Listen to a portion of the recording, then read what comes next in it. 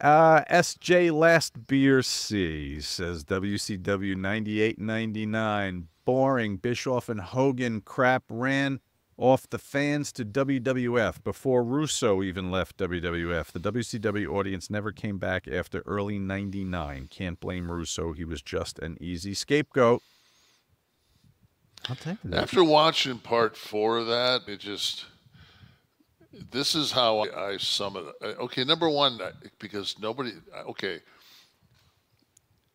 I booked myself to beat Bill Goldberg.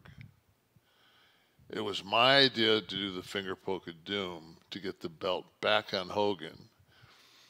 I kicked Brett in the head. I ended up selling the company because nobody wants to take any blame for anything. So I'll take blame for everything. When it comes down to fucking, actually, man, it looks like Truman Capote in the heat of the night, baby. Truman Capote. Brad? Yeah, looks like Siegel was pretty instrumental, and he might not have known what was going on, but he knew who to get a hold of in Titan Tower. Looks like there was a little Bright comments. I'll just okay, hold my and pen. then the thing is too is that if you watch the whole thing, I watched the whole thing.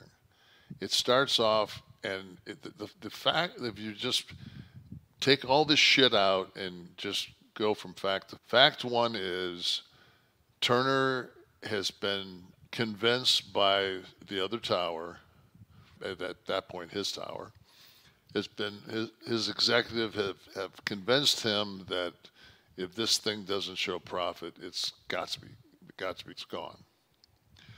So Eric puts his name in the hat. He's chosen. He takes over, much to the chagrin of the people that want to kill WCW. It starts to do numbers.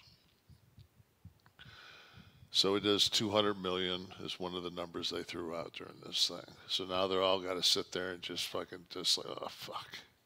And then as soon as it started... You were talking about the executives that didn't want wrestling on TV. They didn't, okay. And so the minute it started to take a dive, then you go to Eric's meeting, which he told me, I was like, when he came out of that meeting, I saw him in his office.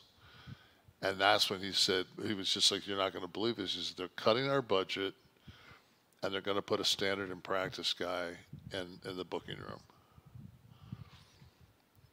And I was just like, fuck. As I said, do you want me to help? So that's when I got, and he just gave me a rundown on what was going on and what went on. And he said to me, I didn't know half the fucking people, if anybody, in that meeting.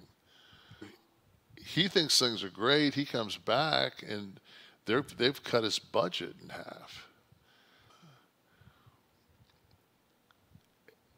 It's like they were going to kill this thing one way or another. And if you look at like the third episode, you can't tell who Siegel's playing. He's bringing back Eric. He's got Russo. He's got this guy. It's like musical chairs on who's in charge. Everything you could do to disrupt a company, they do. And then